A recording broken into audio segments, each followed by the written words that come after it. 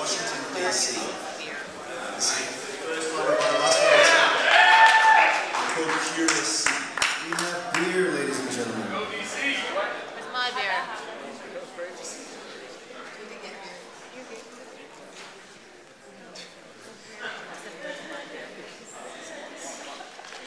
Hi everybody, my name is Josephine Dorado. I'm from New York. This is my partner Louis Garixima from Montreal and John Sutton from DC. We were on the Startup Bus DC bus. Just to give you a little idea of what's going on, did anybody know that there was a threesome party last night right here in Austin? Yeah, I didn't go. I didn't make it because I was working on this Startup Bus competition. But not to worry because there's another one this Friday night. Now, my point is that these parties and places are everywhere. You just don't know about them because it's an underground scene. Now, good parties are hard to come by, but it gets exponentially harder when you're part of an alternative lifestyle. So if you're part of the fetish community, lesbian, gay, transgender, poly, swingers, it gets exponentially harder for you to connect with your community. And there are not a lot of options out there, or rather there are options, but not any tasteful options. So what is a person to do? Stand out on a street corner and say, hey, do you know where a cool swingers party is? No? Okay, thanks. Yeah, that doesn't work. So enter CuriousCity, specializing in curated content for the curious and kinky lifestyles. Events and venues are specially curated by our local sexperts, which I like to call curatresses, or curatresses, rather. And they are well versed in the alternative lifestyle desires and well connected in their communities. So, some limited content is accessible to everyone if you're a little bit curious. And then we have some exclusive content, the underground parties and places, that is by invitation only. These invitations will be distributed to community influencers so that members can vouch for new members. And with this invitation-only policy and vouching process, we can ensure building a trusted community and the safety and privacy of your communication information while still connecting you to this niche community. So living the life that we want to live is one wonderful thing, but we want to build a business. So how do we make money? This project has 3 revenue streams. The first one is the inner market, of course. Let's take a slice. Dude, don't waste time on this. We know you can make money in this market, seriously. Alright. So yeah, of course there is a huge market presently within the community itself. The first revenue stream, of course, is a bit more special, it's a bit more unique.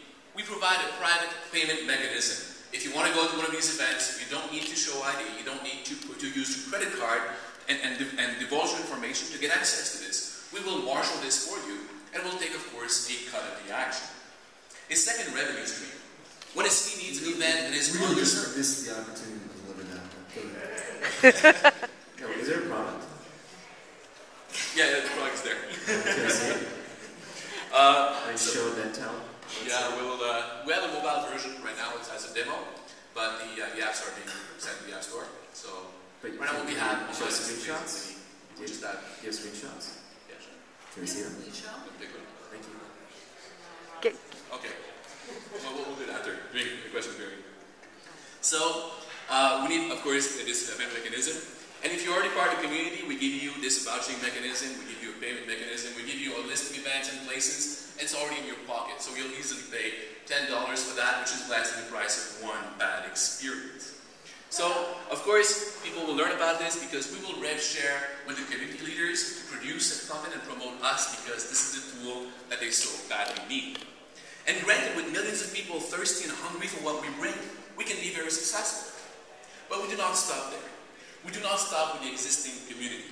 That's like selling diet books only to people who have lost the weight and ignoring everybody else who wants to lose the weight. It's a tiny market. Remember our app? We have 2 tiers of information.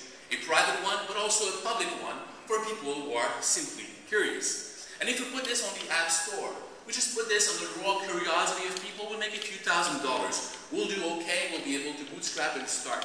This is not a problem. But we want to grow this market. Quick question. If you've never dared to think about expanding your boundaries of sexual exploration, if you've never even fantasized, please raise your hand.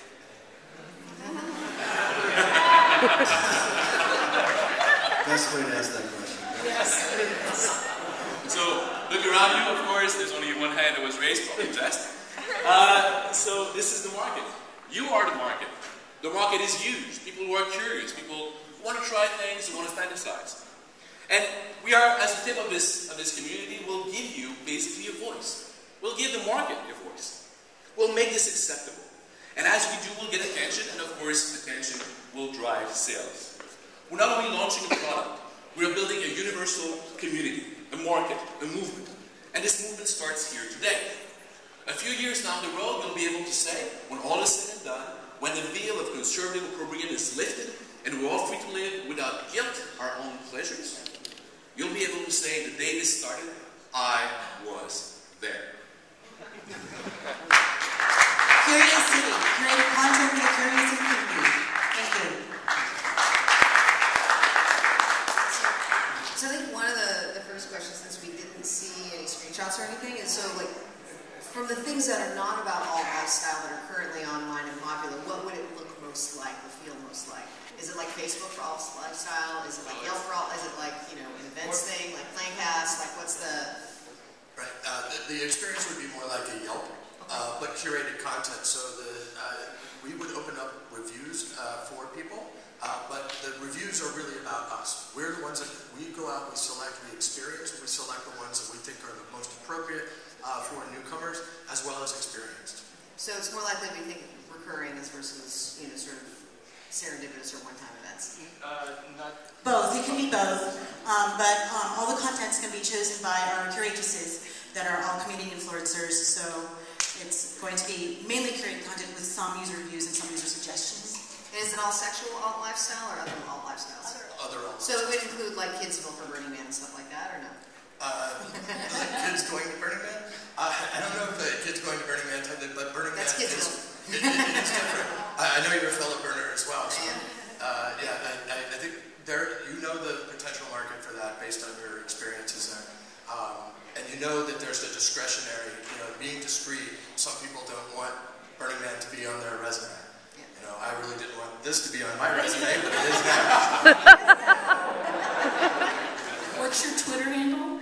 Get CuriousCity. I was kidding, I meant him.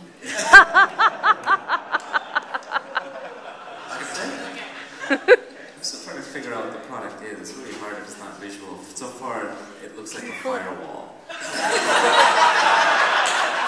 think they built a firewall. I think.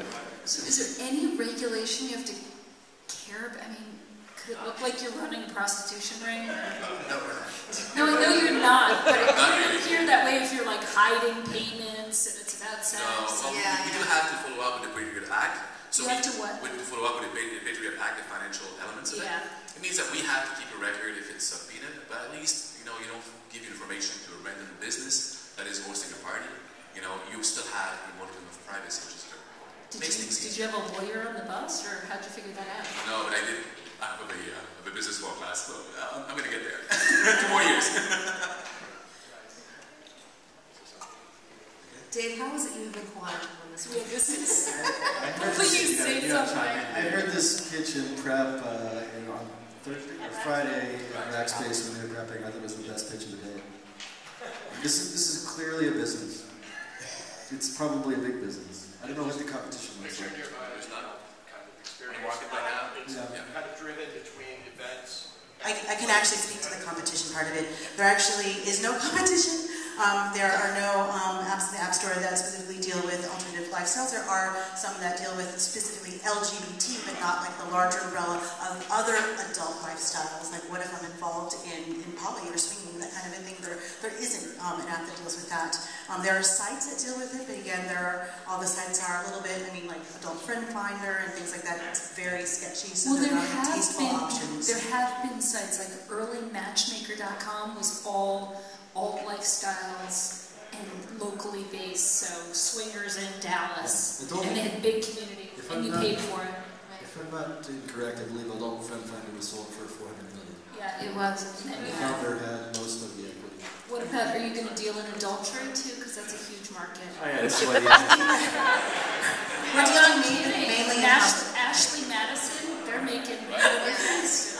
It will be mainly events and places. So you know, we're actually connecting people so that they can connect with people in the real life world space of their community. So not so much just a site, not so much just virtually. So why do you think fab.com in its original version didn't work out? I mean, obviously they're very successful in this design-oriented site, but why do you think that? That wasn't selling sex. No, they weren't selling sex, but it was certainly, you know, trying to do a mass market, or more of a mass market play around Let me rephrase my sexuality. emotional content. Fab wasn't selling sex. That's the Well, in theory, that would be prostitution or anything. Yeah, no, we're not looking to get into prostitution. So we are looking to connect other people with like-minded folks in their community also. And I think that's actually like the gist of it. I think it could be more like the modern version would be more like a grinder, right? It's sort of taken off.